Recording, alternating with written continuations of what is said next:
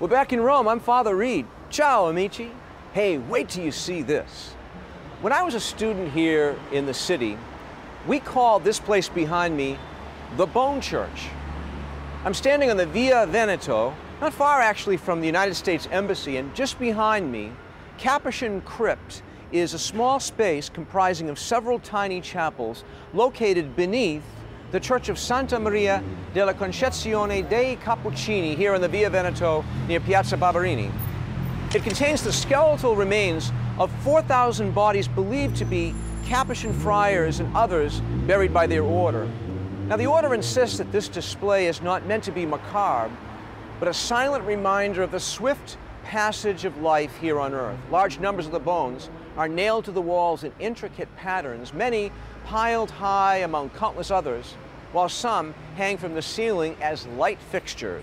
Very interesting. Now, when the monks arrived at the church in 1631, they brought 300 cartloads of deceased friars. The soil in the crypt was brought from Jerusalem by order of Pope Urban VIII. As the monks died, you see, throughout the lifetime of the crypt, the longest buried monk was exhumed to make room for the newly deceased, who was then buried without a coffin. And then the newly reclaimed bones were added to the decorative motifs.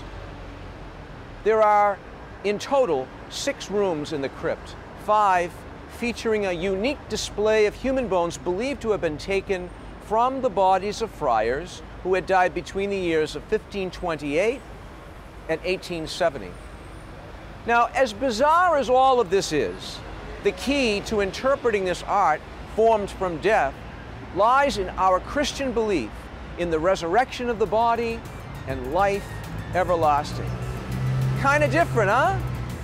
I'm Father Reed, here at the Bone Church on the Via Veneto in Rome.